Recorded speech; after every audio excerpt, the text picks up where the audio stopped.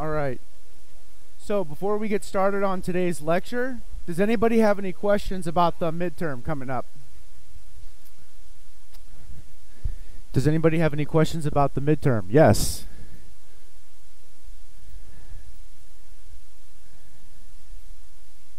Yes.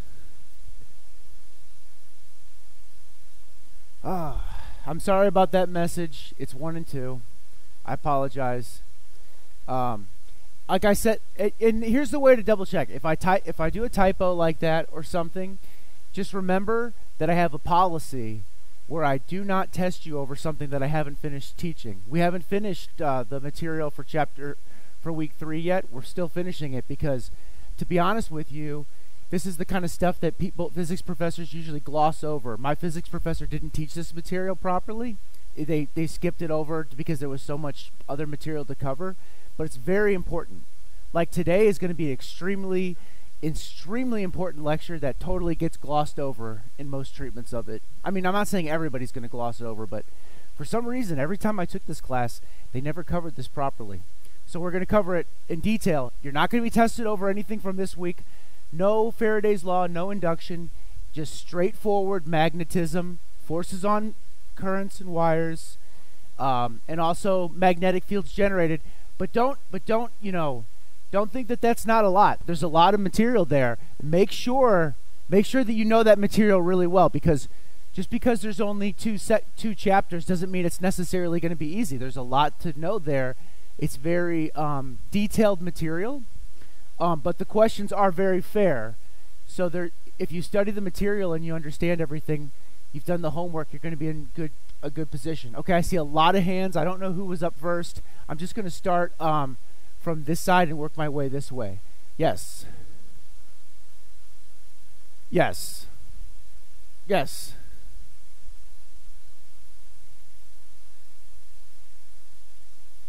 So there's going to be more than 10 if we include the multiple choice. There's going to be about 10 good problems. Maybe a little more, maybe a little somewhere. It depends on how the problems work out. I haven't completely made my final decision yet. I put a lot of time and effort into making this exam as fair as I can, so I don't make it in a hurry. I've been working on it for the last week or so, writing questions, making questions that are very interesting, very fair, well balanced, and I have to sort of time it. The timing is really tricky for the other class because it's only 50 minutes. This class I have a little bit more leeway because we have an hour and 50 minutes, which is great. That's a good amount of time to take a good test. So we'll see, but there'll be like in that ballpark of about 10. You're gonna need most of your time to finish this exam. It's not going to be quick. There's going to be a lot of problems on it. It's going to be testing a lot of aspects of your knowledge, a lot of stuff that we've gone over. There's a lot of material that we covered. So, and you'll see it. There's a good distribution of it on there. Okay, yes.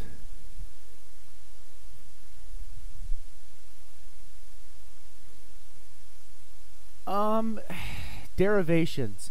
That's always a weird question, because technically no, but kind of when you do a problem, this material is challenging enough that there is cases where when you're solving a problem, you have to sort of use a little bit of math to sort of derive your own formula for something. But I'm going to say no. I don't think any of the stuff that I've put on there qualifies as anything close to a derivation to the level of this and that. Like I said, yes, this class is calculus based, but you're not going to be expected to do like trigonometric integrals, things like that. If we come to a point where you have to take an integral, I'll just give it to you on the exam and tell you this is the integral. Because I don't want to test so what we're testing here is your ability to do physical reasoning, to like basically apply coordinate systems and vector calculus and primarily understand the science of it. Because this is first and foremost, it is a mathematical science course, so there's a lot of mathematics in it, but I don't want the science to get lost in the math. That happened to too many times in the physics classes. It turns into just a pure math show-off contest or something, and I don't like that. I want it to be more science-based. So yeah, not too much on the derivations. Just be real strong on the homework, be really strong on the formulas and what they mean and how they're applied for certain situations. Are all the problems going to be extremely easy? No. Some of them are going to be very straightforward and easy if you've been paying attention and doing the homework. Some of them are going to be a little bit more challenging. There's a gradient of difficulty on this exam. That's just how courses are designed to be. You have got to have a little bit of a more, just like driving, right? When you do the driving exam, some of it's easy, some of it's a little bit harder, and some of it's kind of challenging, like the parallel parking. If you're inexperienced, it might be challenging for some people. So things like that. Okay, so it's going to be very fair, but there will be a few questions on there that might be difficult. And like I said, this is my first time writing an exam for this kind of course. I have written questions for exams for professors before, but actually doing, and quizzes of course, but doing my own full exam, this is my first time. But what I want to see is, I don't want half the class walking out here with an F, thinking, am I going to pass this class or not? That's what I saw too often in the classes that I took as well. I want there to be a lot of clarity on what the grade is, and you get out what you put in. You don't just study a bunch of stuff and then none of it's on the exam because I just picked problems that I didn't even talk about, or topics that I didn't even talk about. That's another reason why we're not doing any of this chapter on this exam yet, because I haven't finished teaching it. So why would I test you over it? Yes. It's going to be more challenging than the quiz. The quiz was definitely, but not all of it is going to be more challenging than the quiz. The quiz is an example of your low-level difficulty question that you're going to see on this exam.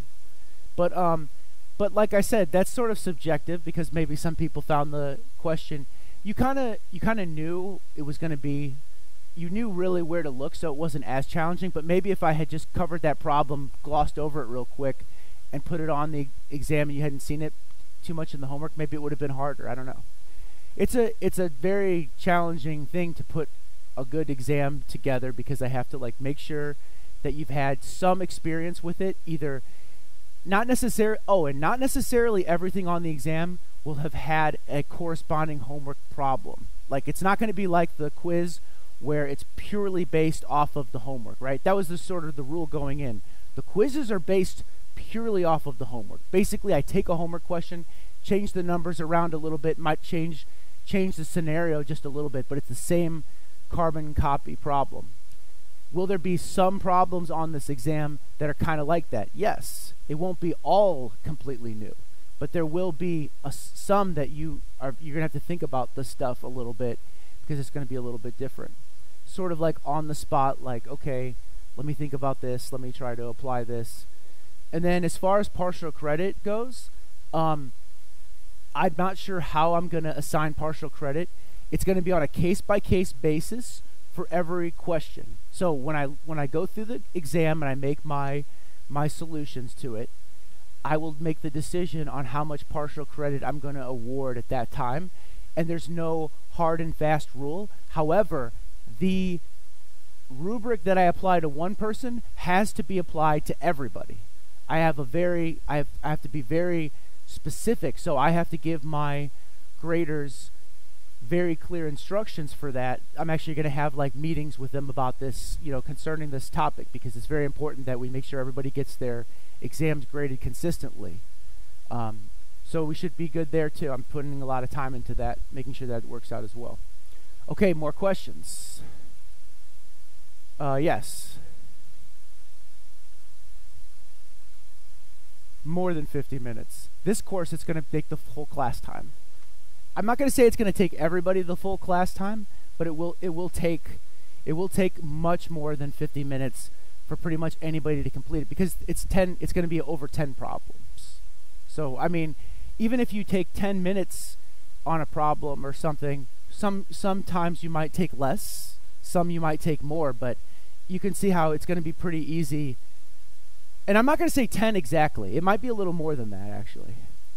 It depends on some of the shorter ones are going to be, hold on a second.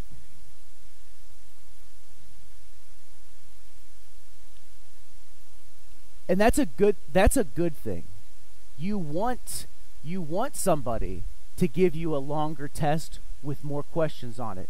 What you don't want is to do something stupid like they did at my university, where they give you one test for the entire semester, or quarter, actually, it was a quarter. that has 2 questions on it, and then if you don't know how to do a part of one of those 2 questions, because the question has like 10 different steps, and to get to the next step you had to know how to do the step before it, you just fail that question. That's what you don't want, right? You want an exam, because what an exam is it's like a photograph of your knowledge. So what's going to be a better photograph? 2 pixels or like 15, right? 15 pixels is going to be a better sampling of your knowledge base. But which one takes more time to grade and is more effort to put together? The 15 pixel exam. It takes a lot more work. It's kind of like it takes a lot more time to do like 3 office hours a day than it does to do like 1 office hour a week or something. But it gets a better result for the exam. It's like it's like putting in a lot in terms of the teaching aspect of it. But that's the way it should be, though, in my opinion. It should be a better sampling, so even if it takes longer to grade. Oh, by the way, I want to get everything, optimistically, I want to get everything graded so people have their grades on this test by the end of next week.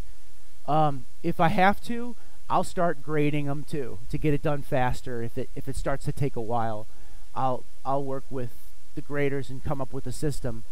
I might have to but we'll try to get it done anyway. I saw a question in the back. Yes. No cheat sheets. The exam will have all the equations that you need on it. The reason that I don't allow cheat sheets is very simple. I know exactly what can be done to cheat. I know exactly how people could cheat. What you could do is you could write a bunch of equations on a sheet, and then you could have 10 other sheets in your pocket. And then when I'm not looking, you could take out one of those other sheets that has all the problems written on it and basically copy every single problem that we've ever done so that you basically have a solutions manual at your disposal. Like, I exactly know why that is. Just so you know, like, people keep asking me, why don't you allow a cheat sheet? It's like, because I'm too smart. Like, I figured that out. Like, I don't just think how if I didn't know this material, how would I cheat? I would cheat like that. So because of that, I'm going to put all the equations on the exam, so there cannot be any pieces of paper that do not look like the exam. Yes. No, that didn't work. So okay, so those exams were open book. You could have as many notes and things as you wanted. They didn't even care, and you still couldn't solve it. They would pick. Sometimes he would pick problems from his research and put it on there. I'm not joking. Yes. The equation sheet. I don't have it completed yet, but once I get it completed, I definitely will post the equation sheets for future use. Of course, you're welcome to use the equation sheets when you're solving the problems. Probably what we'll do is we'll keep all the equations, and you'll have like a master copy of all the equations. It's not going to be one sheet, by the way. I mean, even for the other class, which has less, maybe it doesn't have less formulas in this class. Well, the other class on their midterm, it's got like 3 or 4 sheets. And they're big print. They're very easy to read. Okay, and here's another thing about the exam. The exam is not going to be stapled. It's going to be paper clipped.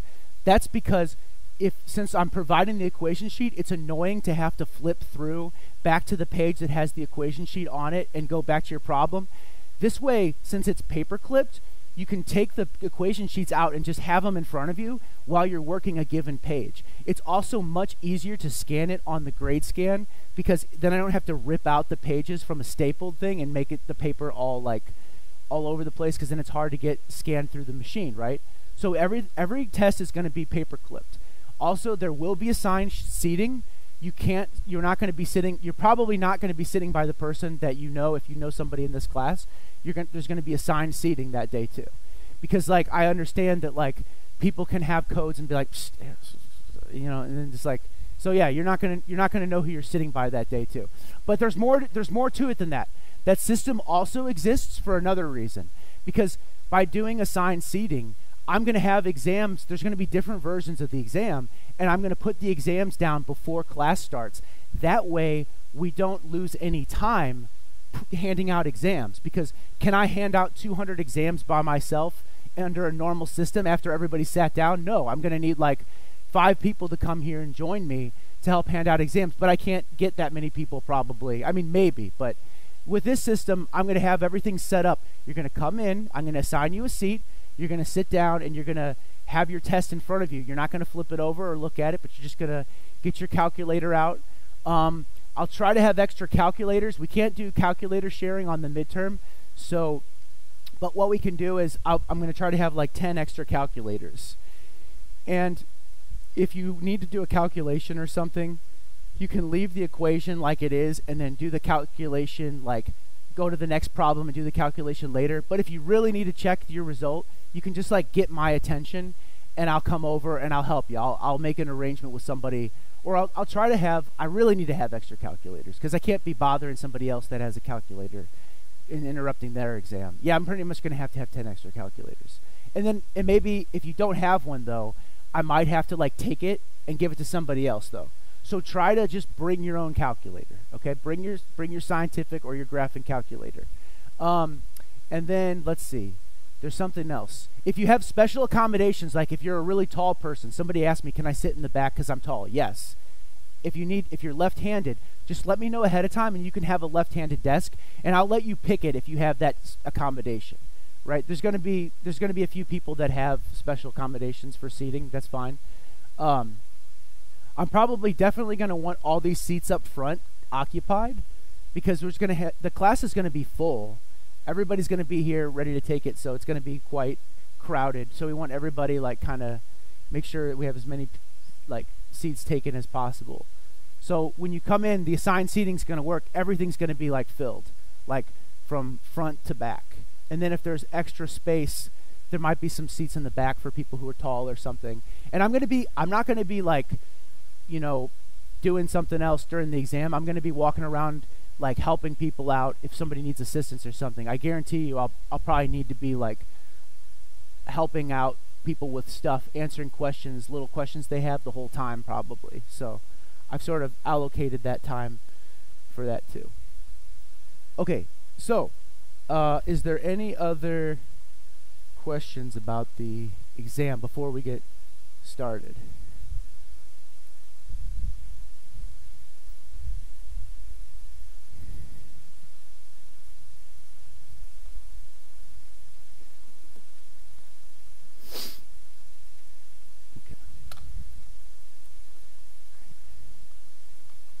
All right, I strongly recommend paying attention to today's class.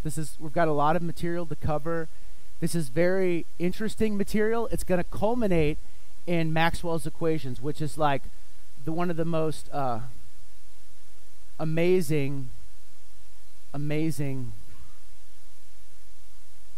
moments. I want to have a little, and I want to make a comment about talking. So I get it. When I was a student, sometimes the professor would be going over something and it didn't make sense, and I'd ask my buddy while he was giving the lecture, hey, what's he doing there? I get that. Try not to do that because it's distracting if you talk during the lecture. That's why I have 3 hours of office hours after this class. That's why I do so many hours of office hours, because I get it that there's going to be questions.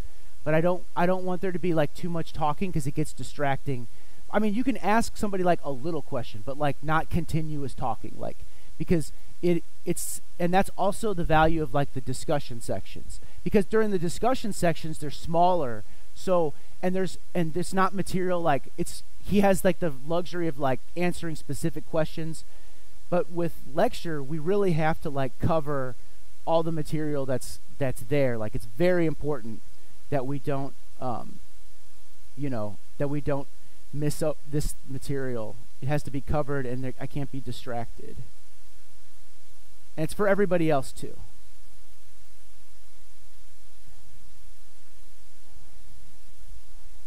Okay, now we're ready to go.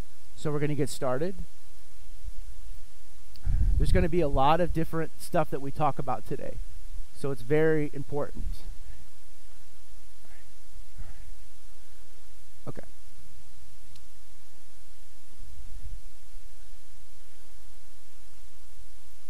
Okay, so we're going to talk about Lenz's law. Lenz's law is sort of a follow-up to Faraday's law. It explains why we have the situation that we do with Faraday's law of induction. And It's basically, it can be derived from Faraday's law, and it always gives the same results. Sorry, this thing is taking just like a second. It's very slow. And the sign rules that are introduced with Faraday's law are there for Lenz's law either. But it's often easier to understand and see, and we get an intuitive understanding for the induction effects and the role of energy conservation. And it's very important, like everything that we've learned so far with Faraday's law, we just sort of been told it, but we don't really understand it intuitively. And to really understand electrodynamics, we have to understand what's going on physically. That's very important. So the cause of this can be a changing flux through a stationary circuit due to a varying magnetic field, and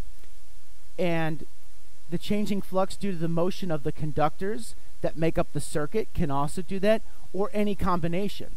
And if the flux in a stationary circuit changes, as in the examples that we did earlier, the induced current sets up a magnetic field of its own. So this process itself, the current that we induce from the magnetic field, based off of what we learned in the earlier chapters, it creates a magnetic field of itself. So that's interesting. It's sort of a runaway process. You've got this changing B field that creates a current, and the current creates another magnetic field in response to that, like we learned in the last chapter with the right-hand rule. And then within the area bounded by the circuit, this field is opposite to the original field if the original field is increasing, but it's in the same direction as the original field if the latter is decreasing. So that kind of answers, that starts to answer people's questions from last class. What is actually being opposed? What's actually going? It's right there. Within the area of the circuit, there's a field, a magnetic field that's induced by the current that's been induced by the changing magnetic field, and that magnetic field tends to want to balance out. So in other words, let's say I have some EMF going on here, right? Don't worry about the direction of the current. Just say that we have some changing B field going through this surface. So we've got a changing B field. That B field is going to generate a current and going in some direction. Let's say it generates a current in just some random direction. Okay, depending upon the direction that the current is going in, I can tell whether this B field is increasing or decreasing, because depending upon if it's increasing, then there's going to be a B field induced by this that's going to be wanting to oppose it. And we can figure out which direction the current is going to produce a current that's opposing it. If it's increasing, like going in, the current's going to be going this way because there's going to be a B field that wants to oppose it, right? It says it right there in the definition of Lenz's law. Or if it's decreasing and weakening, there's going to be going in the same direction because it's going to be wanting to balance out that decrease in magnetic field. And what if this magnetic field, though, is no longer increasing or decreasing? What happens to this? Zero. We no longer have a current flowing, and we no longer have a B field generated. This process only happens as long as there's a changing flux through the circuit. Okay, so again, within the area bounded by the circuit, this field is opposite to the original field if the original field is increasing, but in the same direction as the original field if it is decreasing. If the flux change is due to motion of the conductors, then the direction of the induced current in the moving conductor is such that the direction of the magnetic field force on the conductor is opposite in direction to its motion. Thus, the motion of the conductor, which caused the induced current, is opposed. So we have a sort of inertia law here. And it's almost like an equal and opposite rule, like Newton's law, sort of, where we have forces in pairs. I mean, not quite, though, because we're not necessarily talking about a change in force. We're talking about a change in a B field. So be careful with that. But just remember that we have this rule here, where we have that the motion of the conductor, which causes the induced current, is opposed. So we see that with the slide wire generator. Remember, we had this generator where we had this is a conductor, right? This conductor has motion to it. This conductor has electrons flowing through it, so it's a conductor, and it completes a circuit. The motion of the conductor, which caused the induced current, is opposed. So there's an opposition to this changing B field produced by this moving object. This mechanical object has a field responding to it. That's pretty cool. That's pretty crazy, okay? That's like some Star Wars stuff right there. We've got a physical object moving, and there's a field responding to it. That's important. Don't forget that. That's a very profound thing if you think about it for a second. Okay. So, in these cases, the induced current tries to preserve the status quo by opposing motion or a change in flux. So, how does it oppose? If it's going in the same direction, though, what is it opposing? It's opposing the decrease. Because if the tendency of the B field is decreasing, it wants to bring that B field back to some unity or something. It's an interesting idea. So Lenz's law is also directly related to energy conservation. There we go. So now we have another insight into why we have Faraday's law. It's energy conservation. How? If the induced current were in the opposite direction to that given by Lenz's law, the magnetic force on the rod would accelerate it to ever-increasing speed with no external energy source, even though electrical energy is being dissipated in the circuit. And this would be a clear violation of energy conservation and doesn't happen in nature.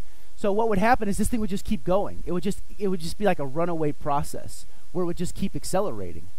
So forget about friction for this system. What's slowing this thing down is Lenz's law, energy conservation. That's what's opposing our hand. If we actually take our hand and we move it on this slide wire generator and generate the B field, we could actually feel the response of this field responding to us. We would feel that as a force of opposition if we're increasing the B field. It's opposing our motion. And if we're going the other way, it's going to be opposing it that way too. Because if we're going the other way, then we're making it decrease, and it's going to be going in that same direction, but that's opposite to our direction, so it's going to be opposing us.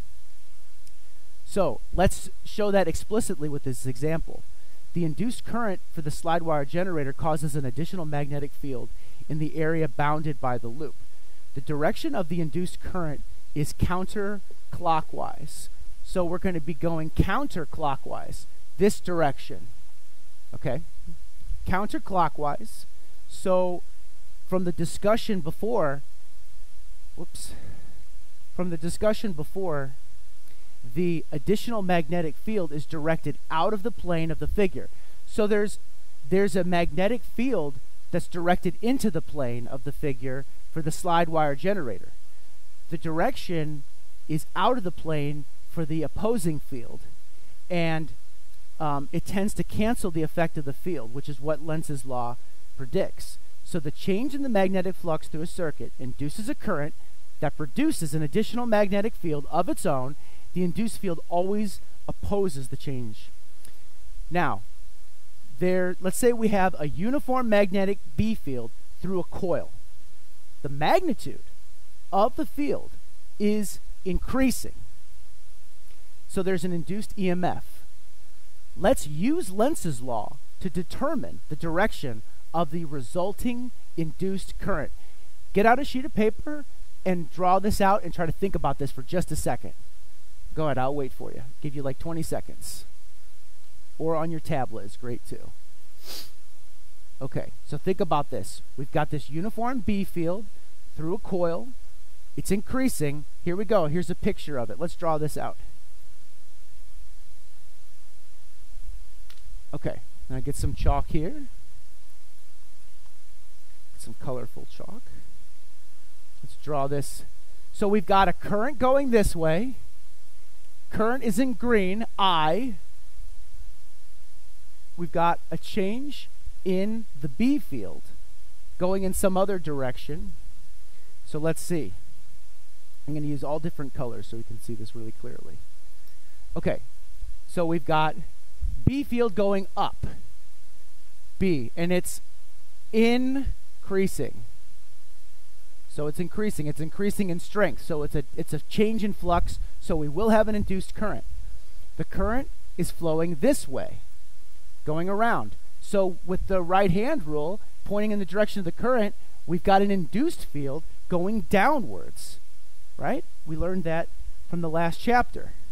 So B induced. B induced is downwards. And then our EMF is in the same direction as our current. Just like a battery, if we're using the positive convention. So the induced current, due to the change in B, is clockwise, as seen from above the loop. The added field that it causes is downward, opposing the change in the upward field. So we've got this B field downward that's opposing this increasing upward field. Okay, this situation is the same as in example 29.1. By Lenz's law, the induced current must produce a magnetic field inside the coil that is downward, opposing the change in flux. From the right-hand rule, we saw that. Okay, so there we go. Now, here's several applications of Lenz's law to a similar situation of a magnet. So now we have a different situation. We have a magnet moving near a conducting loop. So I could just erase this here and change my situation around a little bit. So now we don't have some constant B field. We have a magnet moving around. Okay? We've got the north pole of the magnet right here. North, and the lines are going to go through this all the way around back to the south. Okay, so there's my magnetic field lines there. Don't want to draw too many of them, so it's hard to see the... This is the loop, the original loop here. Okay.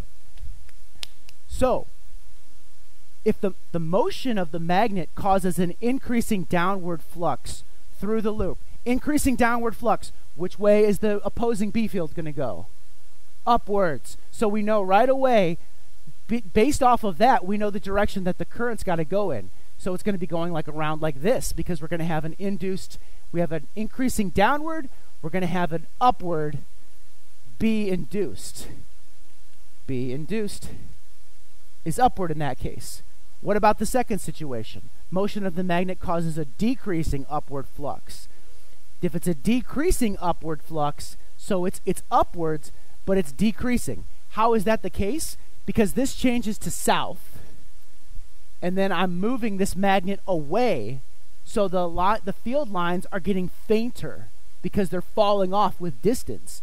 As the field lines, so this magnet is moving upwards now. It was moving downwards before. I take my magnet, move it away from the loop. It's a decreasing B field, and then what happens to the direction of the current?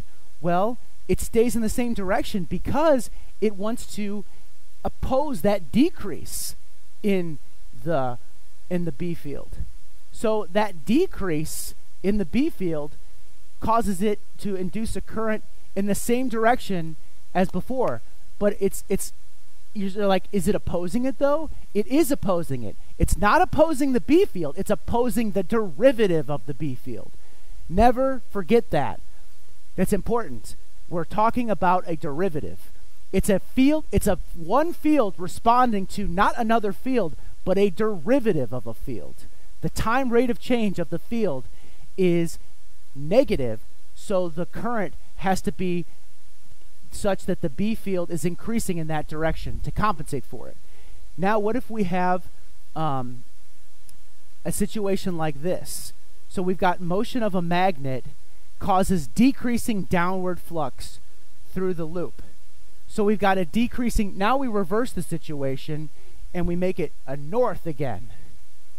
So we make it a north magnet. Okay. So motion of the magnet causes a decreasing downward flux. Still going upwards. And you look at this picture a little bit because it's a little more confusing than you think. It sounds easy when I'm talking about it here, but visualize these magnetic field lines and how this actually corresponds to an increasing or decreasing flux. Because this is a little bit interesting. So we've got a north magnetic field going down through the loop, but it's pulling away again, so it's still a decreasing downward flux this time, not a decreasing upward flux. So what does that do? That induces a current in the opposite direction. Now we've got a current going this way. Why? Because if it's a decreasing downwards flux, we need it downward to oppose that. So if the current's going this way, B is down to oppose this decrease in down. So let's see here. So to summarize, if something's downward but it's becoming less downward, then we define it as positive, right? That's like the definition of a derivative. If it's negative but becoming less negative, it's a positive derivative. Think of it like that, and then it won't be so confusing. Finally, we've got this final situation where we've got an increasing upward flux. So we know that it's got to be downward to oppose that increasing upward flux. Because the north, it's a south magnet now, but it's getting closer. So it's being brought to it. It's south, and it's getting closer. So the flux, the B fields are going around like this in the magnet. It's getting closer, so there's more and more B fields that are making it through the area of that surface. And remember, this is a geometry problem. We've got an area here to be concerned with. The area of that loop matters a lot. If I take this magnet, and I take it far away from that area, there's going to be just a little bit of flux through that area because the B field falls off in intensity with distance. Those field lines have a lot more places to go. If the magnet is right up next to it, there's not anywhere else for those B field lines to go. The flux is going to be huge. So that's the way to visualize that. Okay, whenever there's a changing magnetic flux through a circuit, you can use Lenz's law to decide what the induced current direction will be. The current must produce an induced magnetic field. So, since an induced current always opposes any change in magnetic flux through a circuit, how is it possible for the flux to change at all? And the answer is that Lenz's law gives only the direction of an induced current. The magnitude of the current depends on the resistance of the circuit. So now we're going beyond just magnetism here when we talk about the circuit itself. The resistance of the wires and anything that's connected to the circuit comes into consideration when we talk about what current we actually see. So obviously, when we take magnets and we move them around, we're going to have a lot more of a current going if we have an object that's like a conductor. So now you can see why magnets are so dangerous for like cell phones and stuff. Like when I had these magnets down here, we were warning people, oh, don't get the cell phone too close to this magnet. Now you can see why. It's because of Lenz's law. Because the magnetic field is going to induce a current in your phone that's going to break it. Because that's exactly how this whole process works. So circuits and things that are wired to support a current that are great conductors, they're going to be very responsive to a B field. Okay. So, and if there's zero resistance in the circuit, then the induced current will continue to flow even after the induced EMF has disappeared. And so that's even after the magnet has stopped moving relative to the loop. This is due to persistent current, and it turns out that the flux through the loop is exactly the same as it was before the magnet started to move. So the flux through a loop of zero resistance never changes. Superconductors have zero resistance. This is kind of an interesting topic. We're not going to talk about that in this class. It's actually an optional section that we're skipping because of time. But this is important in research. Electronics is devoting a significant amount of time to developing high-temperature superconductors because it takes a lot of energy to support this superconducting current where the current just continues to flow. It takes a lot of effort to do that. So you have to use a lot of energy in cooling. If you get a material that can support it, the same superconducting property, but at a higher temperature, then that's less energy loss for the same gain. So it's definitely of major interest in industry to find these materials that support these exotic materials that support this superconducting current. And the higher temperature that it supports, the better. All right, so now we're going to talk about motional EMF. This is a little bit pretty much related to what we're just talking about. So we've seen several situations in which a conductor moves in a magnetic field. As in the generators that we talked about last class, we talked about how a generator works. We can gain additional insight into the origin of the induced EMF in these situations by considering the magnetic forces on mobile charges in the conductor. Okay, this is great review for your exam that you're about to take on magnetic forces. We're going to use the magnetic forces to figure out what's going on physically here. So, how does that work exactly? Well, we're going to have this moving rod separated by a U-shaped conductor, and the magnetic field is uniform and directed into the page. So here's a picture of this rod. I didn't want to have too many words on this, but I'm going to jump back and forth between these two slides. Okay, actually, let me just do this. I'm going to copy this, and I'm going to post this on here too, so you can see it while I'm actually talking about it. And then I'll draw this on the board too, so that we're super clear about what we're doing here. Okay, so we've got a moving rod that's a conductor. I'm going to draw this out really quick. You can draw a picture of it as well if you want. Follow along. So we've got our positive and our negative here, and then we've got our B field into the page. Okay, this is B field into the page, and then we've got some velocity vector here. It's moving with some velocity, so it's going to be a changing flux. So, and then we've got charges. They're going from positive up here at point A down to negative. And so what it says is charges in the moving rod are acted upon by a magnetic force, FB. And then the resulting charge separation creates a canceling electric force. So we're not talking about just magnetic forces anymore. Remember, we talked about how the magnetic force doesn't do any work because it always acts perpendicular. So now we're talking about what's going on in a circuit where we actually have an electric force coming about in this process. So things just got a little bit more complicated, right? So we've got this B field is uniform and directed into the page. We move the rod this way to the right at a constant velocity. A charged particle in the rod then experiences a force. The force is QV cross B. So, and the magnitude is QVB.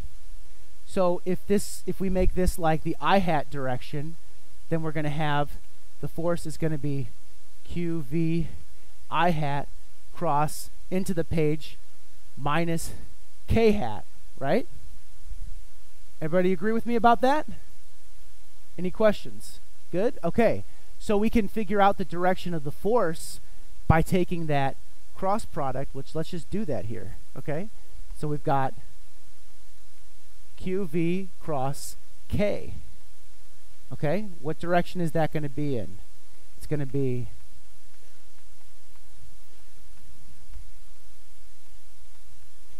in the J hat direction. K hat's going to be 0 as well. So it's going to be minus 1 times minus 1 minus 0 times 0. I just wrote that out because you're going to be seeing that on your exam. So it's going to be in the J hat direction. Minus minus. So we know that the force is going to be in the J hat direction. So the force is going to be like this, right? Force. There's going to be some force there. And then we'll assume that Q is positive. And in that case, the direction of the force is upward along the rod. Just like we figured out. We just did that. So now we've proven why, when they say it's upward along the rod, we know why. Right there. Okay. We'll assume that Q is positive. Yeah, we just said that. Okay. And then the direction of the force is going from B toward A. Okay, there's another picture of that. So, the motional EMF in the moving rod creates an electric field in the stationary conductor. So there's an electric field that's actually the origin of the EMF. Yes?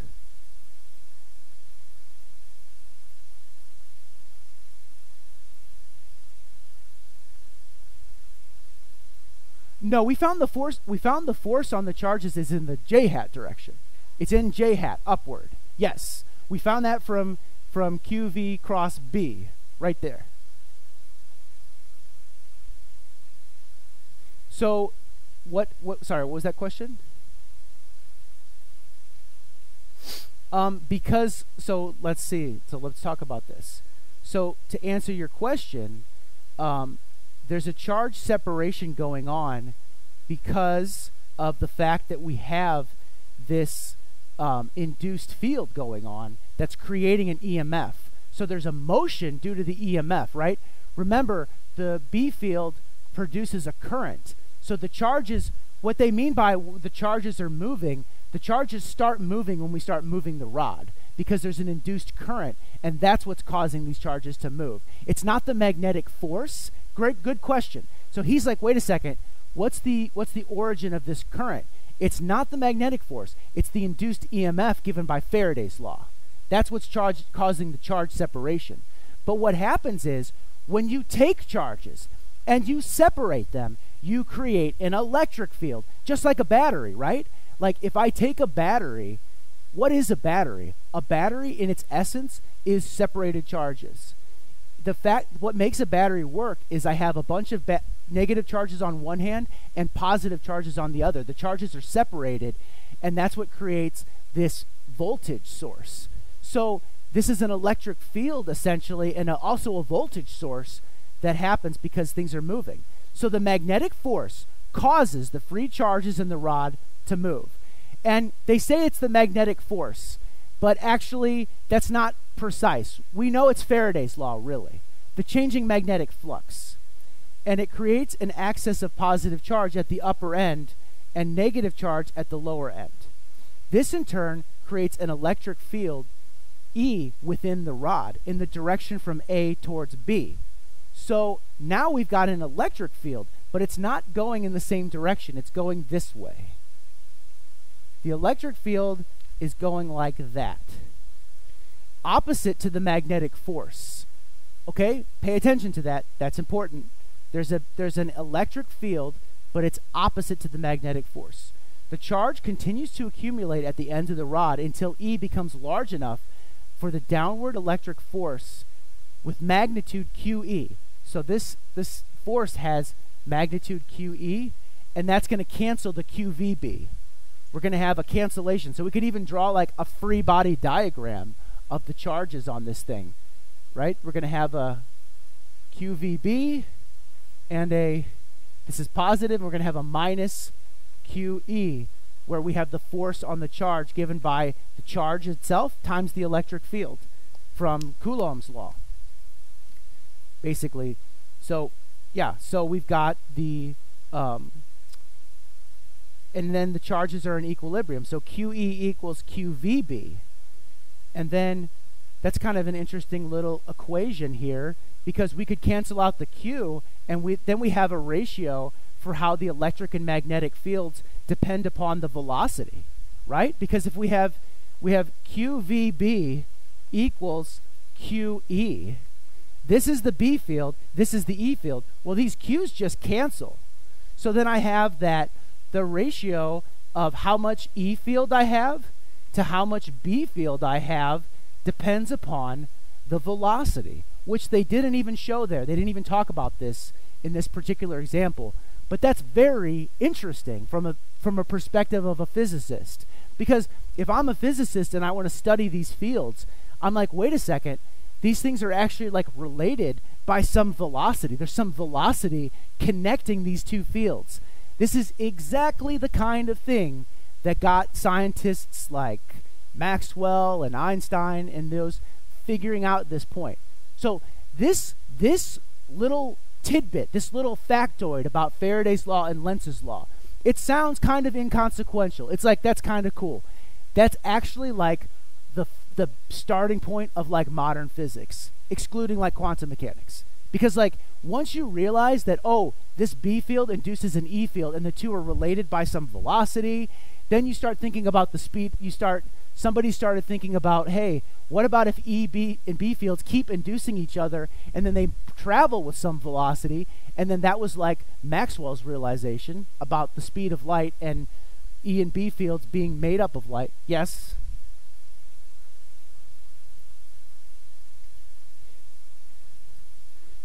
It's because of it's not something that we observe. It's something that we know happens because we have some charge separation, and we know that since the charge is accumulating in this direction, that the electric field has to be going in the opposite direction because of the charge accumulation.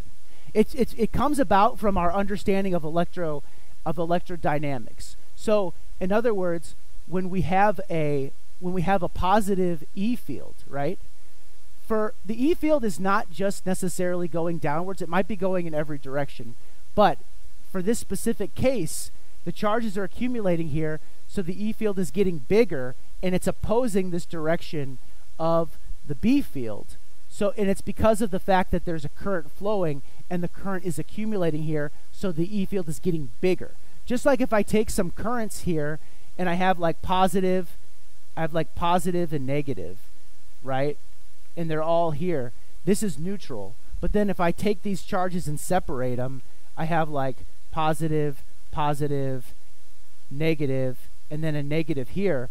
That field is going to be bigger. And then if I take this other negative charge and bring it over, and I have two negative charges, then I have like the biggest E field.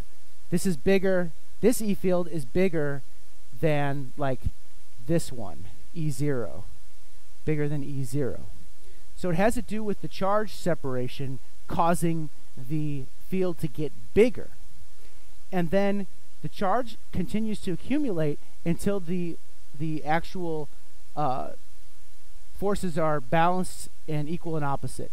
And the magnitude of the potential difference, VAB, is equal to VA minus V, which is E, right?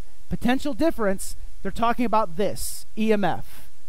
They didn't put it there explicitly, but that's important. We're talking about an EMF here. That's going to be VAB equals E times L equals VBL. Okay? So EL and then VBL. That's the induced EMF here with a point at higher potential. At point A has higher potential than point B. So this is our positive voltage. Okay?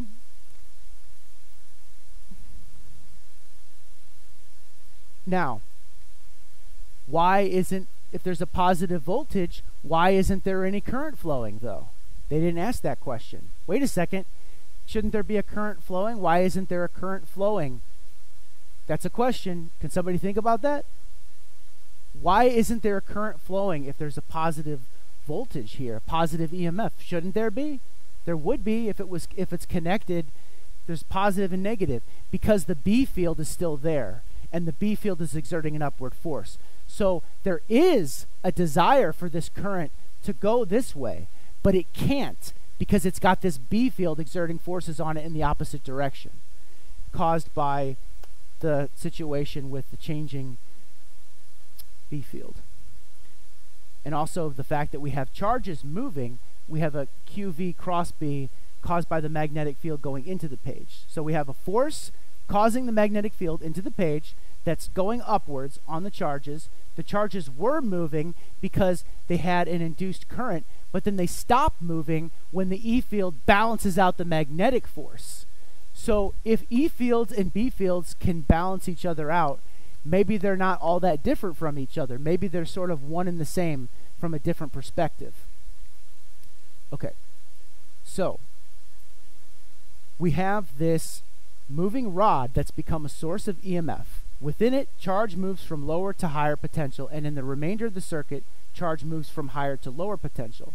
And we call this motional EMF. So now we do have it actually moving, and it's caused by this EMF. So when we reach the point where it's sort of got this EMF going, then it does move. And then we have this EMF given by this expression. So it's basically proportional to the velocity, because the faster the velocity, the stronger this EMF is going to be. So if I take a lot of energy and I push it along with a high velocity, then I have a lot of current flowing and I have a lot of EMF. It depends, actually the current depends upon the conductor. But basically if it's a good conductor and it stays the same, then I can actually have the situation be that if I go faster than I did before, I'm going to have more of an EMF. And then, so here we have the motional EMF, which, again, we had another expression for EMF too that was related to Faraday's law. So now we have a way to get EMF that's independent of a changing flux. What was our source of EMF? We had one from electrostatics. It was a battery. That was our only source of EMF, a voltage source. Then we had a changing B field, a changing flux of B field through an area. That could give us an EMF. Now we have another source. This is the third source of EMF that we've now discovered, VBL. And L is the conductor length. So conductor length, that affects the EMF, makes it bigger. B is the uniform B field that we talked about that was going into the page. So B field that exerts a force on charges to begin with. And then V is the velocity of the object. Velocity of conductor. So that's our motional EMF. So this corresponds to a force per unit charge of magnitude VB. That's the force per unit charge acting for a distance L along the moving rod. And if the total circuit resistance of the U-shaped conductor in the sliding rod is R, the induced current I in the circuit is given by VBL equals IR. Because remember, E equals V equals IR for a circuit. So now I have a way to relate the EMF to VBL here for our motional EMF case, VBL. So then we can have VBL equals IR.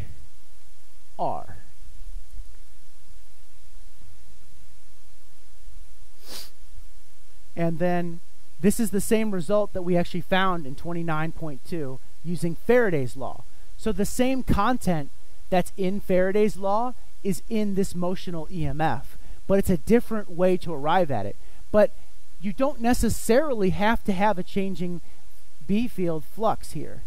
We could actually have a constant B field, but I'm gonna for now I'm gonna leave that off because I don't want to overcomplicate things. This one still has a changing B field because we have the velocity going, changing the current, changing the area through it. But in general, there might be ways that we'll see later where you can actually have emotional EMF without like an explicit like change in the area. But there's always some sort of a change in the B field that's going to induce this EMF that gets this process started. And it induces an electric field. So actually, the big takeaway from all of this is not the fact that we created another source of EMF. The takeaway is this, that our B field, our changing B field, induced an electric field. So changing B fields induce electric fields. That's the biggest takeaway from all of this, and comes back to this interesting way to relate B and E fields, that they're related by the ratio of this, and that's the velocity relates. So as the velocity increases, the percentage of the field energy, that's B field, increases with increasing velocity. If it's going slow, the B field is going to be small, or it's going to be different. It changes in relation to the velocity, I should say, depending upon what the velocity is. Okay, so it is a case of Faraday's law, and we can verify the velocity in meters per second. So the EMF associated with this moving rod is analogous to that of a battery, with its positive terminal at A and its negative terminal at B. Although the origins of the two EMFs are quite different, in each case, a non-electrostatic force acts on the charges in the device in the direction from B to A.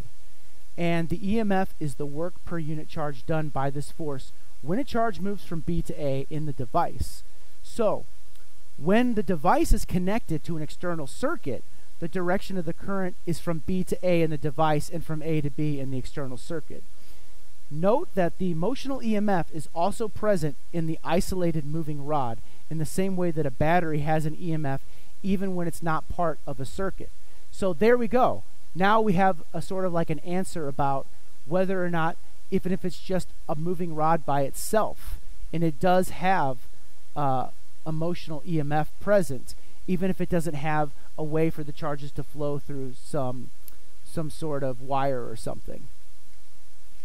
You can determine the direction of the induced EMF using Lenz's law. So if it's a changing B field, even if the conductor does not form a complete circuit.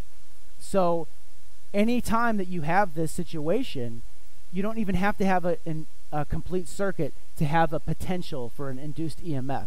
Because a potential is just that. It's a potential. It doesn't act until you have a complete circuit to cause the current to have a way to actually respond and flow. So we can complete a circuit between the ends of a conductor and use Lenz's law to determine the direction of the current by just imagining that it was connected to some wires if it's not already. And from this we can deduce the polarity. Polarity just means which sign it is, positive, negative, of the ends of the open circuit conductor.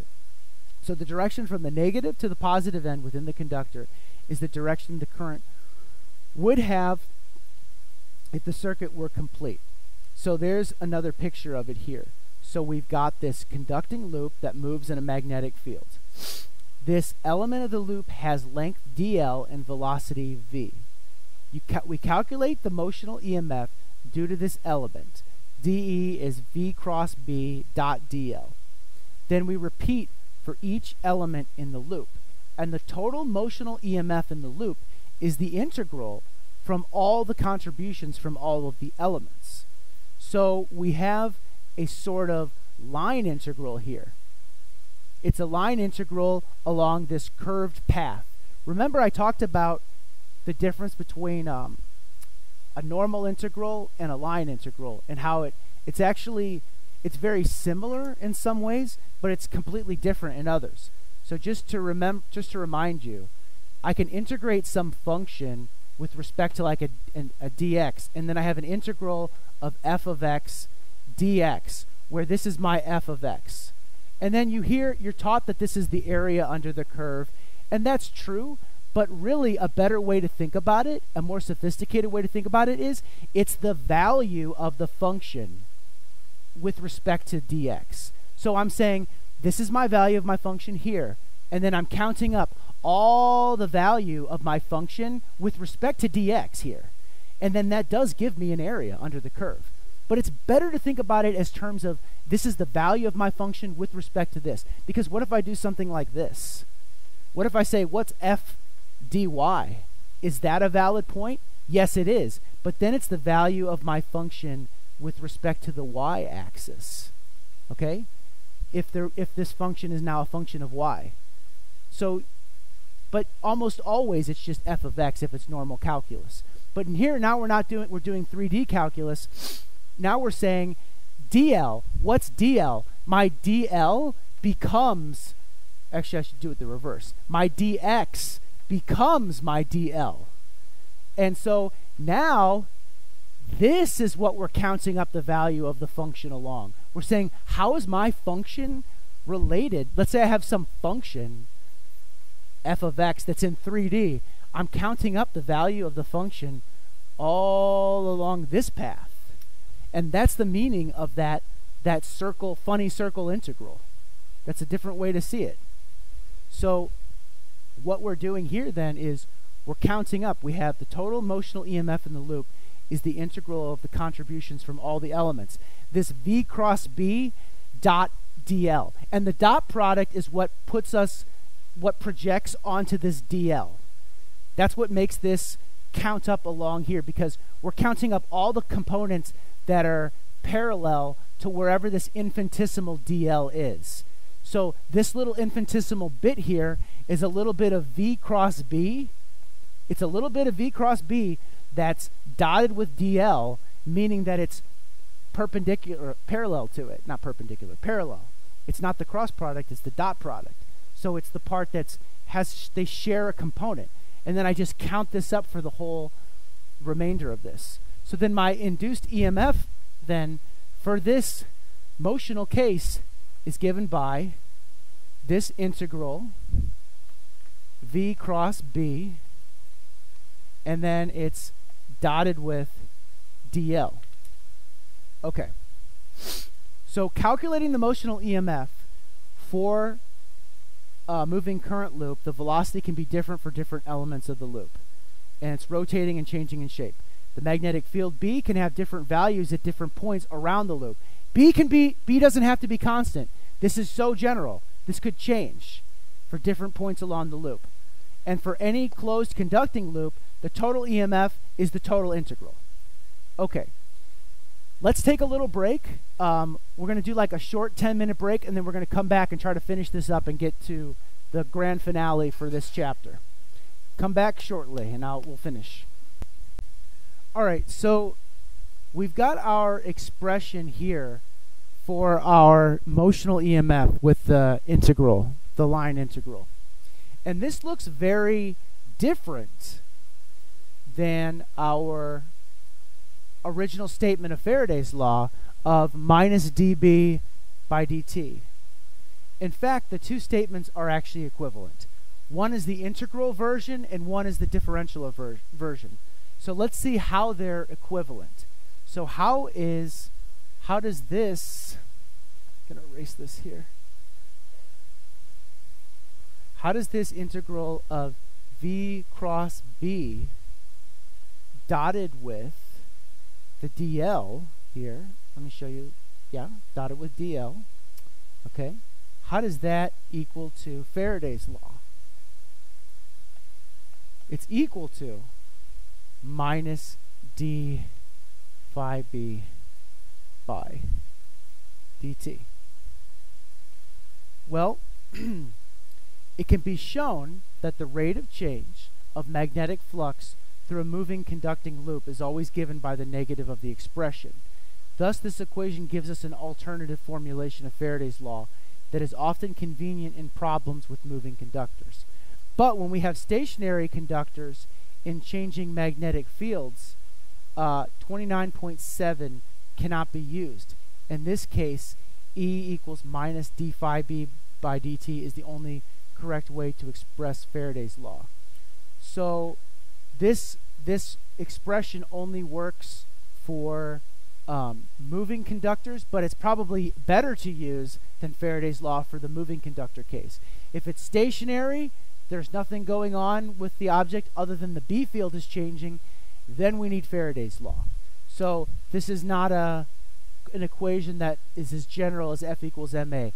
It has to have some kind of velocity going on for it to be applicable. All right. Let's do an example. We have a moving rod that's 0.10 meters long. The velocity is 2.5 meters per second. Okay, so we've got this. We've got the length. That's going to be useful. It's 10 centimeters long, and it's got a velocity of 2.5 meters. And the total resistance of the loop, R, is 0.03 ohms. And B is 0.6 teslas. Find the motional EMF, the induced current, and the force acting on the rod. So we find the motional EMF from our equation that we just had, right? Let's go back and see that here. We've got our equation VBL. That's the EMF, VBL. So EMF is VBL, 0.5 volts, 0.15 volts. The induced current in the loop then is, since V is equal to IR, they use the E term here instead of V, but that's where that comes from. Then we have the voltage over the resistance. That gives us the current of 5 amperes. Okay, now what about the magnetic force? L points in the same direction as the induced current in the rod, from B to A. So the right-hand rule for the vector product shows that this force is directed opposite to the rod's motion. Since L and B are perpendicular, the force has magnitude ILB, which we remember from the last chapter. So we found I.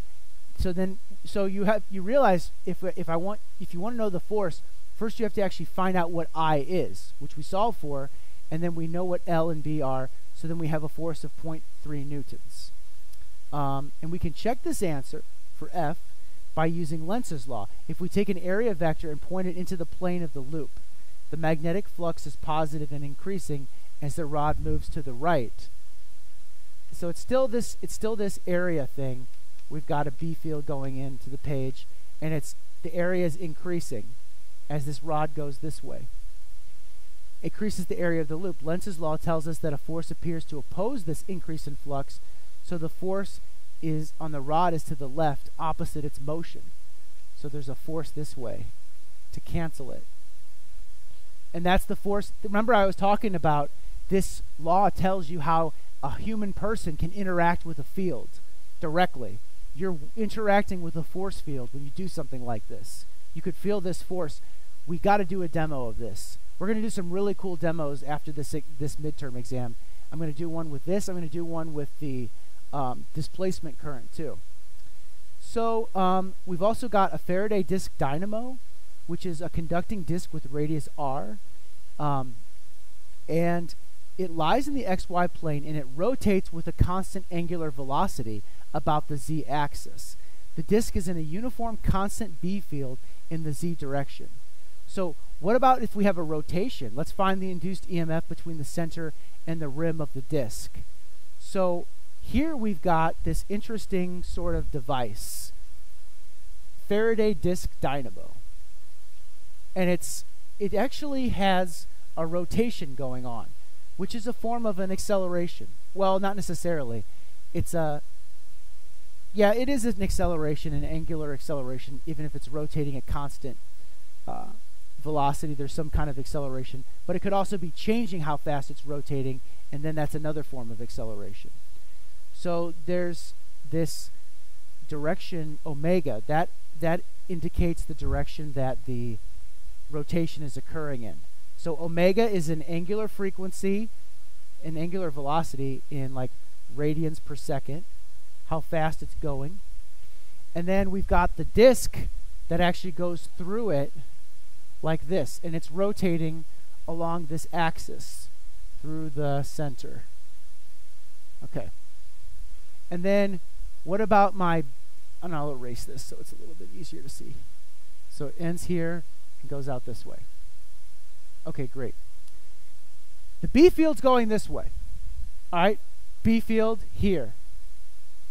And then we've got this, we want to figure out what's the potential here along this little path here from like 0 to R, and we have a little dr element. We have a changing voltage. What's this all about? Let's see what's going on here. We've got the speed of the disk is different all along this disk. V is equal to omega r. So the velocity is highest here and lowest here. That is true for the Earth as well. When you're at the equator, you're going much faster than you are at the North Pole because you're rotating the same amount of angle, but you're covering much larger distance because you're tracing out a larger path in the same amount of time than you are somewhere on this inner region.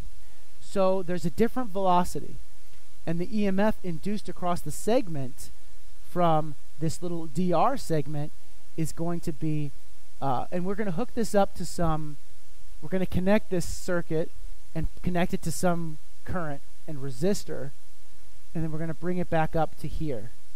So we have some current flowing from B. and then the current flows along here like this, I. It's a lot going on here, so we'll take a little bit of time on this. The EMF induced across this segment is VBDR. That's DL, right? VBDL, but now we have DR as in our case of L. So we have a little bit of differential EMF. V is constant, B is constant. Our differential is DR, drawn here. So then the induced segment, but then we have that V is equal to something, omega R. So we have omega R B dr. And then we can figure out what this is. So the vector length dl, or length dr, is associated with a segment that points radially outward. So here's my dr. It's a segment that points radially outward in the same direction as V cross B. And my B field's going this way. And V is changing. So, but V is everywhere tangent.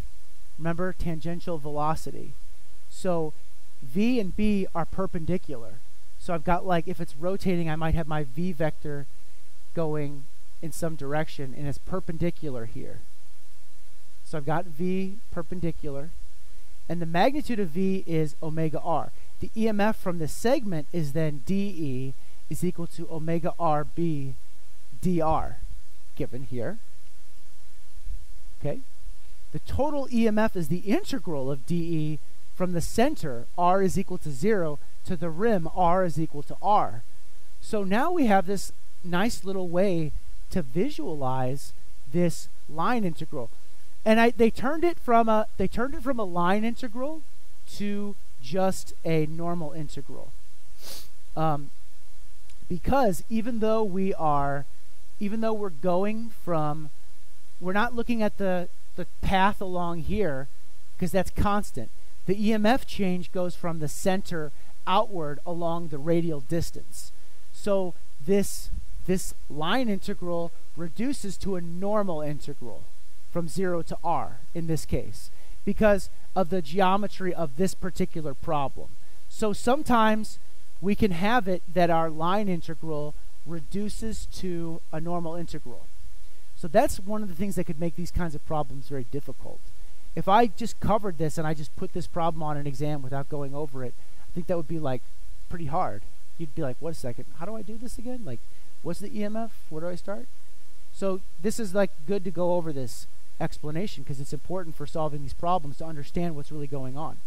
So the total EMF is given by this integral from 0 to R, and then we've got our omega R B dr. And then we just take that integral, and it's like the easiest integral in the world.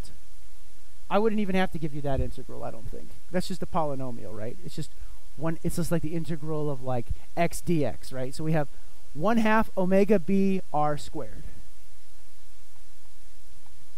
But maybe I would still give you the integral on it. I might put it on there like, okay, what's the integral of polynomial power? You know, you take that rule. Okay, so then we can use this device as a source of EMF in a circuit by completing the circuit through 2 stationary brushes labeled B that contact the disc and its conducting shaft.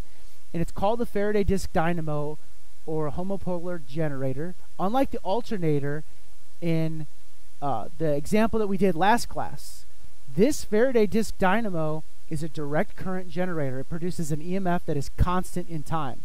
So the EMF, once this thing gets spinning, as long as we have rotation, we have an EMF. You can bet that these things are actually used in devices. These are useful. The Faraday disc dynamos, Tesla absolutely used these. The Tesla, the inventor, he definitely used these all the time in his inventions. Very important. And he was a big fan of Faraday, by the way. Okay, so you can use Lenz's law to show for the direction of rotation the current in the external circuit. And I got to kind of speed up a little bit, but basically you can see that it's constant in time. Whoops, why did I do that again? Okay. So, when a conductor moves in a magnetic field, we can understand the induced EMF on the basis of magnetic forces on charges in the conductor, but an induced EMF also occurs when there's a changing flux through a stationary conductor. What is it that pushes the charges around the circuit in this type of situation? So how do we get what's pushing the charges around in the stationary situation? Let's consider the situation shown in this figure here. We've got a long, thin solenoid with cross-sectional area A and N turns per unit length. Oops, let me go back a little bit. Okay, let's show this. Let me actually draw this out because this is important. We're gonna make the connection for how these different things are connected. How we have B fields connected to E fields, and how we have an EMF for a stationary source where it just has a changing B field. So we've got this solenoid, we've got this area of this cylinder here going along like this. Okay, the solenoid wraps around, we'll use green here.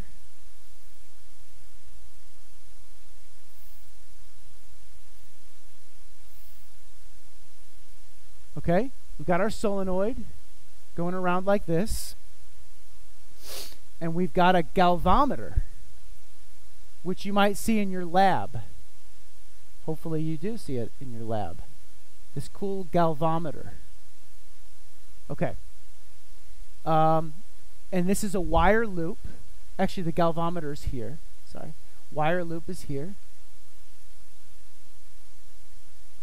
Put a G for galvanometer. And then we've got a B field going this way. Why did I draw it like that? What am I thinking? Should be across. Like that. Okay. And then we've got the current.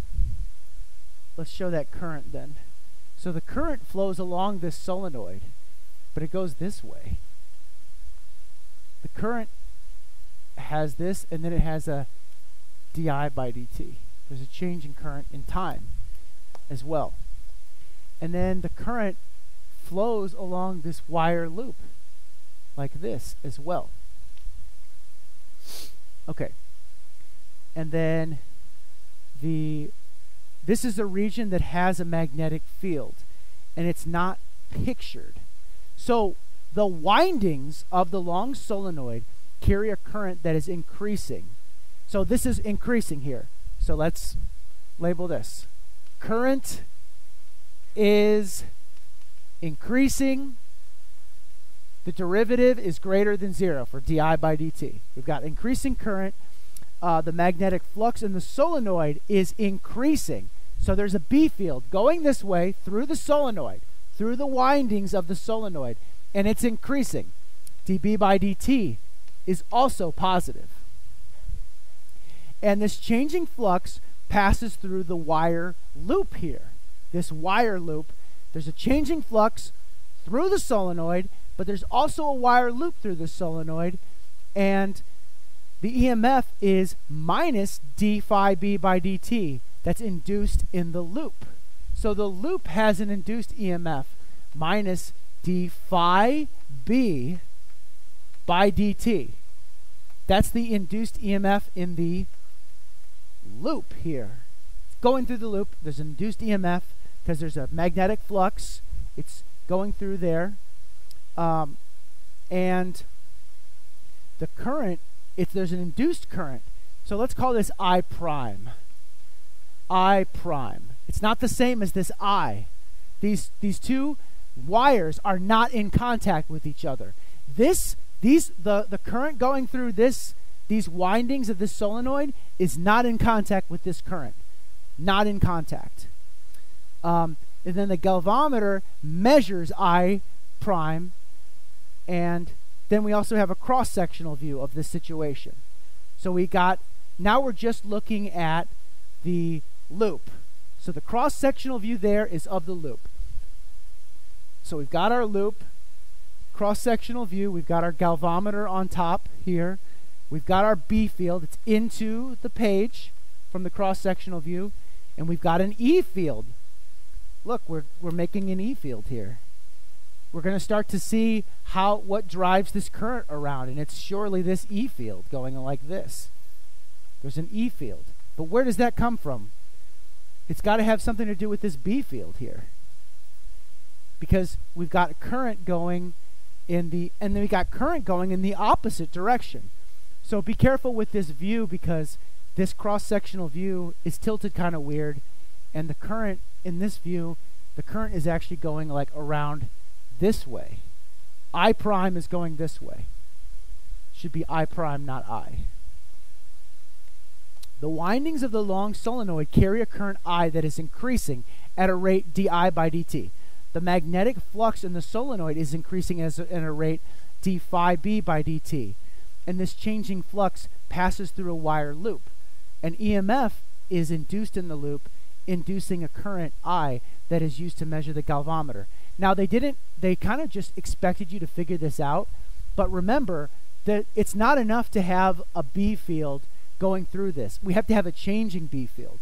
So a current does not produce a changing B field. Very confusing. Very, very confusing. A current does not produce a changing B field. It's a changing current. di by dt is changing, and that produces a changing B field. So this process only happens because I is not only going through producing a B field, but it's changing. If I wasn't changing, we would not have an EMF going for this. This situation wouldn't work. But we do. So we have a changing magnetic flux through the loop. The EMF E is minus d phi b by dt, and the current I prime that's measured by the galvanometer is that. So then when the solenoid current I changes with time, the magnetic flux also changes, and according to Faraday's law, the induced EMF in the loop is given by this expression, because we have on the one hand Faraday's law, and on the other hand we have this B field for a solenoid, and then we have the rate of change with respect to current here. So we've got a minus, we've got dB by dt, d phi by dt now, the flux, and that's a negative, but that's equal to minus mu naught, n turns, number of turns, area, times di by dt. And this is for the solenoid, the result for the solenoid. So, if the total resistance of the loop is R, the induced current in the loop, which we can call, this is the loop here. We're talking about this loop again. We've got I prime, that's going to be equal to E. I prime is equal to E over R, where E is the induced EMF caused by this changing current going through this solenoid, causing a changing B field. And the induced EMF produces its own B field to oppose this B field, which we haven't really drawn there yet. But what force makes the charges move around the wire loop? It can't be a magnetic force, because the loop isn't even in a magnetic field. We are forced to conclude that there has to be an induced electric field in the conductor caused by the changing magnetic flux. So the changing magnetic flux causes the, and I would take issue with them saying it isn't in a magnetic field. I mean, a current creates a magnetic field. It's not in a magnetic field in the sense that we don't have a magnet there, but there's a magnetic field because of the current. But anyway, yes, so we've got this changing magnetic flux.